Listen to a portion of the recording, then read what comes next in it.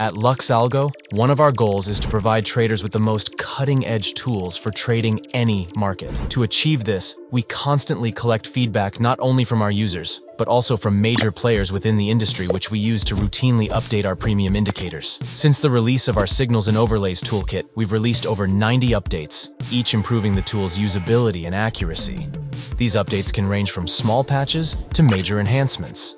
In this video, we want to show you how to stay up to date with the latest changes. We want to ensure that all our premium members remain on the bleeding edge of technical analysis. So let's get right to it. As mentioned, premium indicators can receive either a minor patch or a major update. Patches are more frequent and typically include fixing bugs that might have been reported by users, as well as small changes or additions to the toolkit.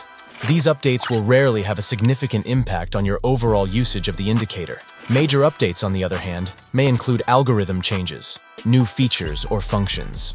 These updates take longer to develop and are highly anticipated by users. So, where can you see these updates? First, when an update is released, you'll be notified on TradingView. And if you click that notification and click Check What's New, the description will include the details of the update. Second, and the option we recommend, is within our Discord. Here you'll find two channels: announcements and patch notes. Within Discord, not only will you be able to see update details, but our team members can also help you understand each update, and you can provide feedback and suggest new features for future changes. When an update is released, your indicator will have this purple icon notifying you of the new version. Click on it and click Update to Latest Version. And just like that, congratulations, you're using the latest and best version of the indicator, and you're ready to tackle the market with some new features. It is important to know that while we recommend using the latest version of the indicator, when you update to the latest version, the previous version will be lost forever. So, to save a copy of the previous version, before updating the indicator, click on the template option and save a copy of that version. This way, you can return to the older version if needed.